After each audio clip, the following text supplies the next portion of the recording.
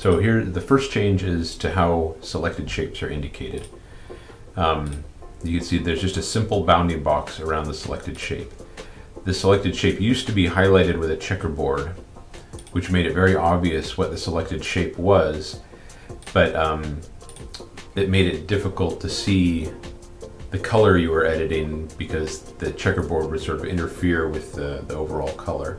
So this is a simplified way of doing that will hopefully interfere less with the actual shape.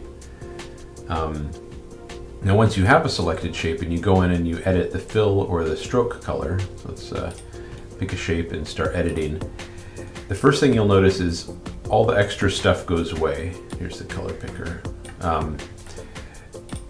The highlight here goes away when I'm inside the color picker, and as well as these lines here, the little control points and handles on all the shapes, those go away.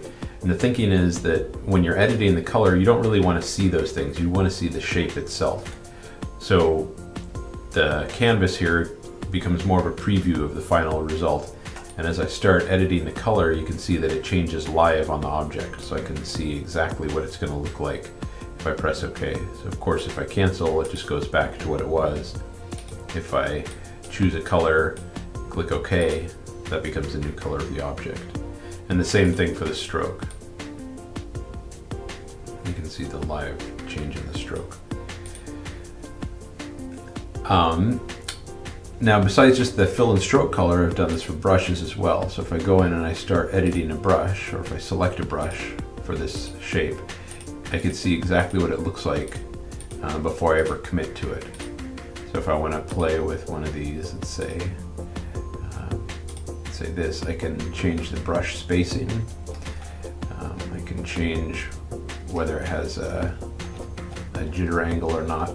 So previously you had a preview down here of what the brush might look like. We still get that, but we also see it on the actual shape. Let's say I don't know. It doesn't really matter when we choose. Just an example here of previewing the brush before it gets applied. So that's fill color, stroke color, brush. It also works for effects. So if I go in here and I choose an effect, say shaded, as I edit this, I'm going to change the offset and the blur factor. You can see it directly on the shape live as I move it around. So you get an instant preview of what it's going to look like.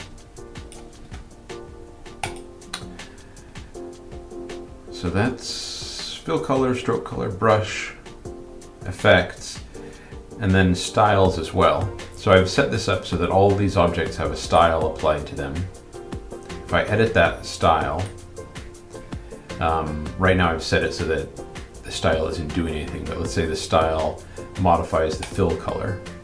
So now if I go in and edit this one style, you can see I'm actually editing the fill color on all the objects that use that style, which I think, you know, we may in the future need to do some improvements to the overall style window, but this is, there's no guessing anymore about what shapes are going to change. You see immediately all the affected shapes that use that style.